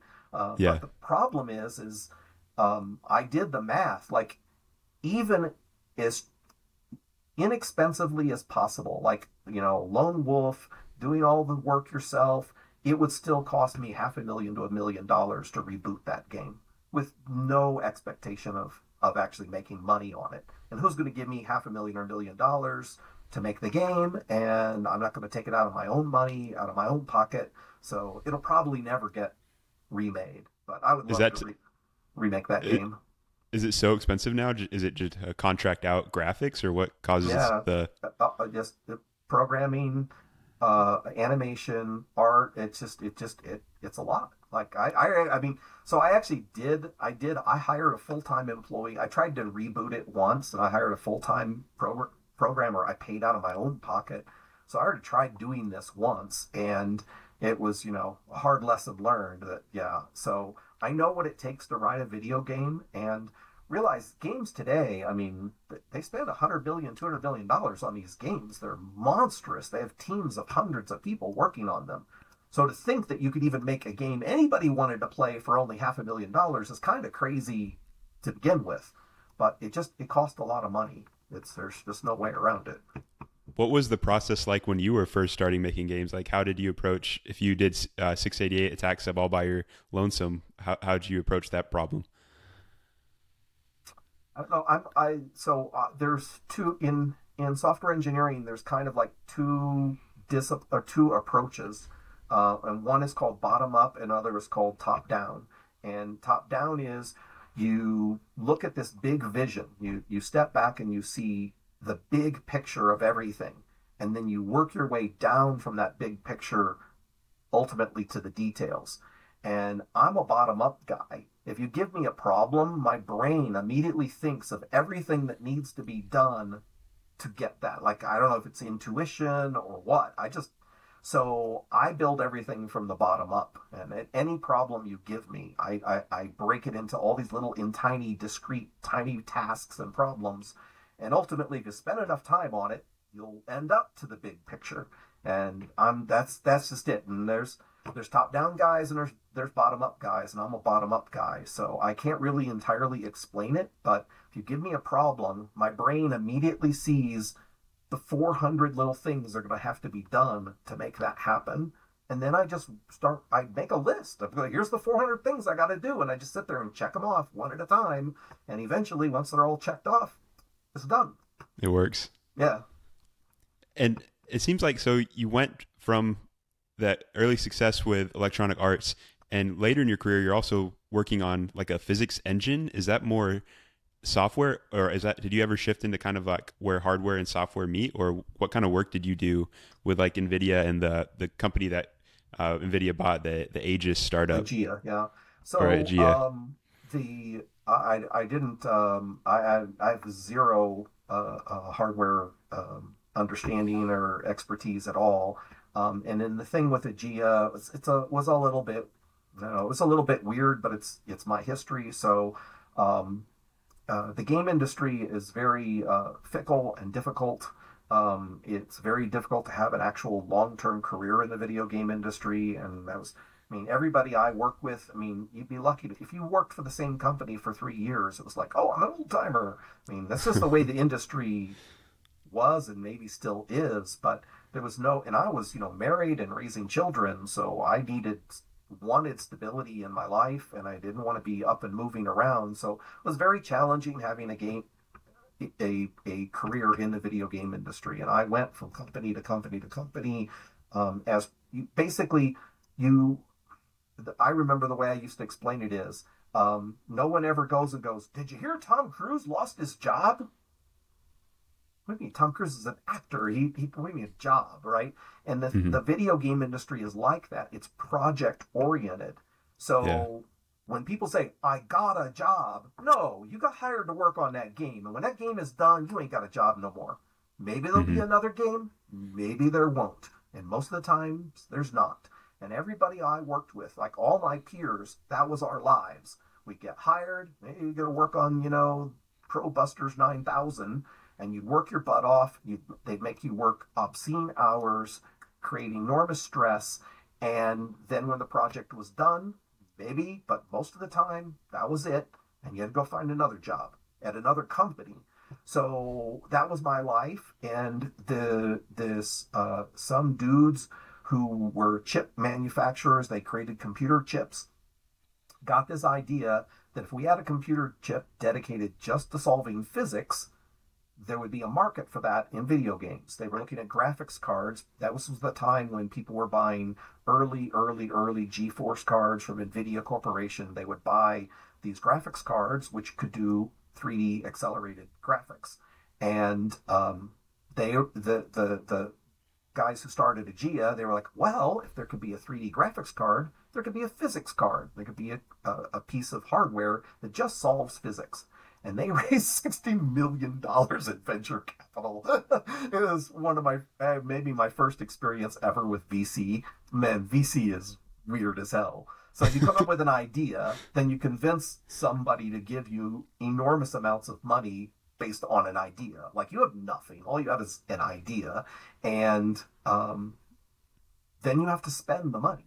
When a venture capitals give you a bunch of money, they measure success by you spending that money, not on you producing anything. If you don't spend it, you actually get penalized for not spending it. So they raised all this money. I mean, they didn't get 60 million in their first round. There were multiple rounds of raise, but they raised money. Well, as soon as they raised it, they had to hire people. So these guys got this idea, and I just happened to live in St. Louis, and I was a pretty well-known video game guy. So they called me and they tried to hire me, and I'm like, the project I remember what happened. Have you ever heard of the game PlanetSide?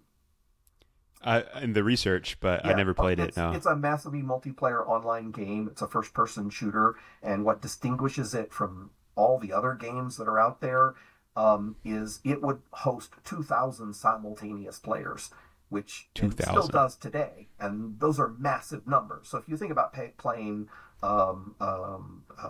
Fortnite or these other games, I mean, those battle royals, what is the maximum number of players? It's like 30-ish, something like that. Battlefield, and that's fun. I'm not criticizing those games at all. Those are tremendous fun games. But when you go into PlanetSide, instead of being 30 people, there's 2,000. That experience in tanks, airplanes, it's not just guys running around guns. When you log into PlanetSide, you'd be like, would you like to run a transport ship? Would you like to drive a tank? Would you you pick your career profession in this? So it's a military battlefield type simulator, and you've got tanks and airplanes, and there's guys all they do is fly planes. Even though there's other guys, all they want to do is run around with a gun and shoot people, and there's other guys they specialize in that. So PlanetSide, I did this game with Electronic Arts, with Sony, and after the game was finished, they told me my job was in San Diego. So we're not firing you, we're not laying you off, but your job's now in San Diego. And I had a wife, 4 kids, and an ex-wife, and I was not going to pick up and move halfway across the country. And they'd given me, they were nice, they told me up front, this is coming. And at that exact same time, Aegea Technologies called me and said, hey, you want to work on our physics stuff? I was like, well, in between jobs, why not? So I went over there. I actually never did any physics. Most of all the work that I did with Aegea was tools. So they hired different people to do the physics. Guys are now really good friends of mine. I have had tremendous wonder. So I actually wasn't a physics guy. They hired people who did the physics. My job was to take their stuff and integrate it into game engines. So the very first thing they hired me, and within 3 months, my job was to get the physics integrated into Unreal Engine, which was something I was qualified to do. So that was really valuable. And after integrated into Unreal Engine, I integrated into other game engines and integrated it into all kinds of tool chains and wrote tools, integrated into video games. And then ultimately, NVIDIA acquired Aegea, and I ended up getting to move over to NVIDIA, and that was, I had a great career, and I was there 14 years, and it was a really positive experience. Do they use the physics cards now, or is there a different way to do that? So what happened was when Aegea raised $60 million ultimately to make this physics thing, NVIDIA felt that was a threat to them, to their business, because, so what NVIDIA did is NVIDIA spent a bunch of money proving that you could do physics on their graphics cards. And a lot of that was smoke and mirrors. They couldn't really do physics, but they made some cool demos that made people think. So NVIDIA viewed Aegea as a threat to them, and at the end of the day, the idea of buying a dedicated physics card, it didn't really pan out. And the VCs like, hey, you win some, you lose some, and they ready to they shut the whole company down. And at that point, they were like, can we get any money out of this? So they approached NVIDIA. NVIDIA just bought up the intellectual property, and what was of value to NVIDIA was the physics software. They could care less about the hardware. NVIDIA knows hardware better than anybody. So NVIDIA's hardware, it was phenomenal, but there was a lot of intellectual property with the physics stuff itself, and that's what NVIDIA acquired, and that became PhysX, and PhysX is ubiquitous across everywhere. Everybody uses it. It's phenomenal. It's integrated in every game engine known to mankind. It's been used in hundreds and hundreds of video games, and the bulk of my 14 years at NVIDIA was working with the PhysX team, who was mostly located in Zurich, Switzerland. And Very cool. I integrated their physics into various game engines, game titles. So that was primarily what I had one time, they flew me to Los Angeles to put fur on a dog in Call of Duty. Like, that was like, what a job. Like, yeah, we're going to send you out to LA for 2 weeks. We want you to put fur on a dog. Just to make it look natural. Well, they had this German Shepherd in the Call of Duty Ghosts, and this German Shepherd was, everywhere you went, this German Shepherd would stay by your side, and it was beautifully done and well animated. Well, NVIDIA had this hair simulation technology. I didn't write, like I said, I never wrote the physics. Other people wrote the physics, but I was good at integrating it. So I went out there and had to integrate the hair simulation. So on this particular video game, if you have the right graphics card and the right features and check the right option in the setting, this German Shepherd in the video game, I can't remember, it was something in the order of 150,000 individual strands of hair, real time simulated. And it was like you practically had to get up close to the monitor to even see it. So just enormous amount of time and energy and resources expended for something that, it was like, the game didn't play better because the damn dog had fur on it, right? Like, it didn't make the game any more fun. It was just a cool visual. Yeah, awesome attention to detail. So that's a super successful career starting out with just as an amazing little origin story there. What would you attribute your success to, or if you have new coders or programmers coming out of high school or college and want to have a similar career, what advice would you give them? Yeah, so I've experienced my whole career, and I hope this stuff is still relevant, because it's things when asked that question, it's things I used to say a long time ago, and times change, but I think a lot of it's still relevant.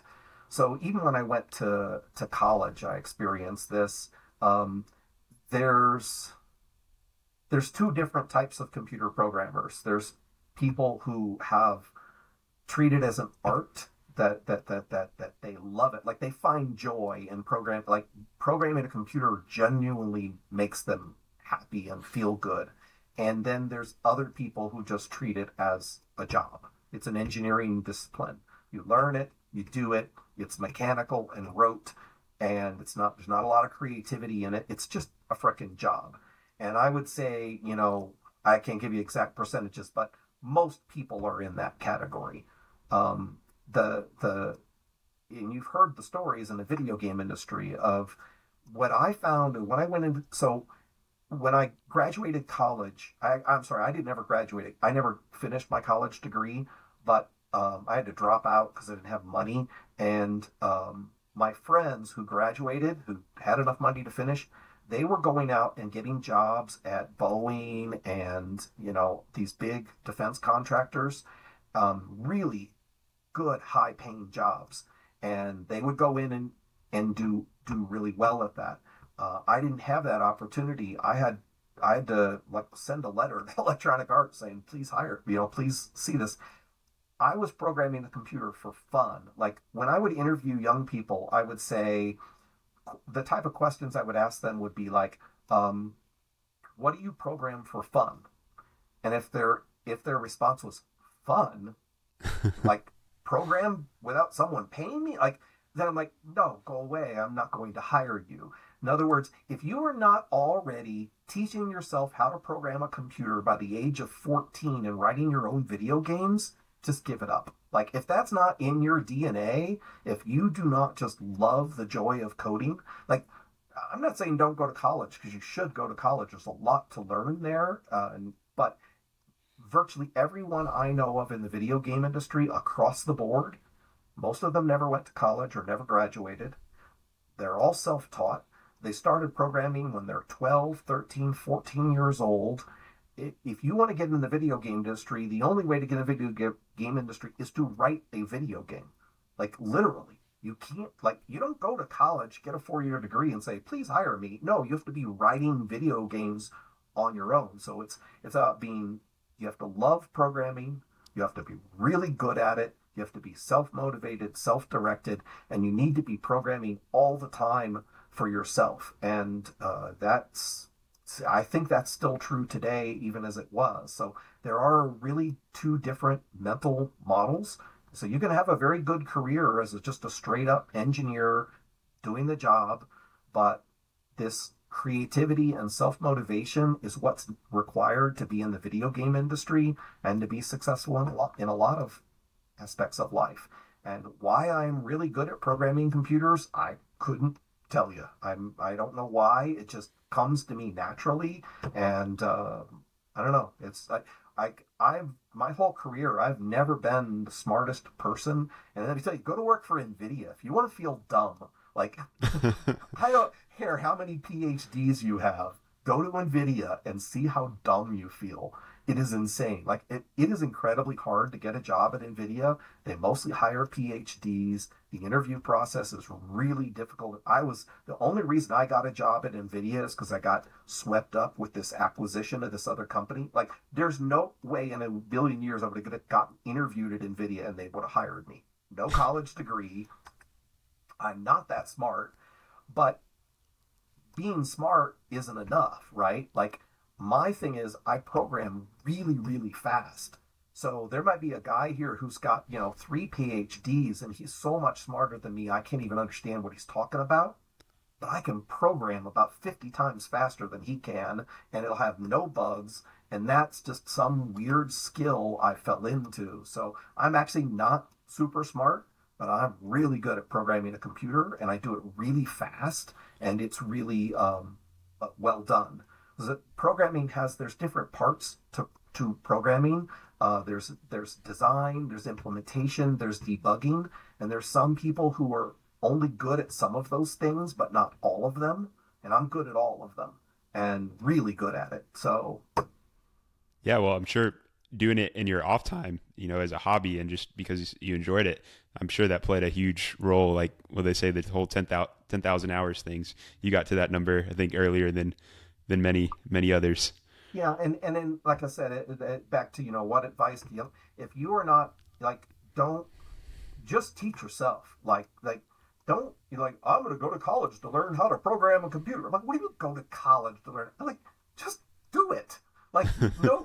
When I went, you gotta understand, when I went to college, I knew more than every single professor that was there. Like that, I remember that this one time I went up to a professor and I asked him a question, and about halfway through the question, I realized he has no idea what I'm talking about.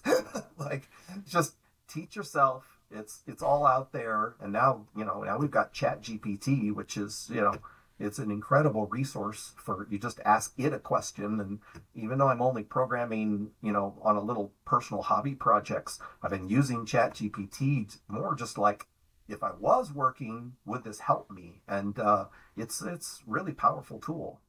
Do you use Right it now, just as a base, kind of a base layer, and then work from there? no, not at all. Do you know what Stack Exchange or Stack Overflow is? I've seen it. I've never used it. I'm familiar So with it. Stack Exchange, Stack Overflow is, I don't know, maybe I'm not describing it well, but there are these places where programmers can ask questions to other programmers. So you go to Stack Exchange, you're like, I don't know how to solve this problem. So you go to Stack Exchange, and some programmer somewhere on the planet has solved that problem, or you ask the question. Um, that has been traditionally for quite a while now how computer programmers learn new things. They go to Stack Overflow, but the thing is, those things are really hostile. You ask a question, and instead of a guy going, "Oh, let me help you with that. Let me patiently explain," no, like, "You freaking idiot! I can't believe you should be banned." I mean, it's the most hostile, unpleasant environment. Like, it's really, really toxic. You go ask ChatGPT will never say, "Oh, you're an idiot for asking that question." I know that's the number one thing about ChatGPT, isn't that it's that it's patient, that it's not an asshole. So I used to go to Stack Overflow and Stack Exchange, even though they were unpleasant, because that's where the answers are. Now I just go Hmm. ask ChatGPT. So I still do all my own programming. ChatGPT doesn't do any programming for me per se, but if I'm like, "Oh, how do you do a custom hash index lookup?" I go ChatGPT. It goes, "Here's how you do it, custom hash lookup." And I'm like, "Oh, Wow. okay." And that's all I need. And I used to go to Stack Overflow to answer those kinds of questions. It I don't see it like I have. One of the things when I think ChatGPT is fine for junior programmer type stuff. I think that for beginners, it's an unbelievable learning resource. I've heard lots of anecdotes about people who don't even know how to program a computer, who ChatGPT has written programs. But flip this on the side. I'm an expert computer programmer. Sorry, ChatGPT. I know a lot more than you do. And I have asked ChatGPT and Bard, by the way, I A-B'd them. And when I'm asking it to write a program, I'm not asking it something I don't already know the answer. Okay. So I Yeah. ask it something I already know the answer to. And it has never once given me an answer that was even close to what I would have written myself. And my typical interaction with ChatGPT would be like, "Write a function that does the following." And it goes, I'm like, "Yeah, that'd work, but it's slow as shit. Why don't you use a table lookup?" "Oh, thank you for that suggestion, John. Here it is with a table lookup." I'm like, "Yeah, you realize that that table is getting reinitialized every single time." "Oh, you're right, John. Let me fix that." That's how my experience goes. I ask it something I already know how to do, and it doesn't do a very good job. And after I keep prodding it and prompting it, it eventually gives a good result. And I think that people who are using ChatGPT who do not have the depth of knowledge that I have, they're thrilled that it's giving back anything that works. They don't Yeah. realize that it could have done a whole lot better. So my experience is ChatGPT actually it has like if I ask it to do something I already know the answer to, I can coax it to produce something that's impressive. Bard just flat out gives wrong answers. It's hysterical. So I don't know what's going on with Bard and Google, but that thing is Struggling. it's got some serious way to go. But They need to. right now it's just a tool that enhances productivity. Um, but yeah, yeah, that's today. 5 years from now, we may all be out of a job. I don't know. Yeah, it'd be interesting to see if they hire people like you just to kind of coach it up, and if it can learn from the experts, and who knows what it's Yeah, going to I look don't like. know either. I think maybe it already learned. Like when I did that, maybe it Yeah. learned it and retained that knowledge, or it was just temporary during our session.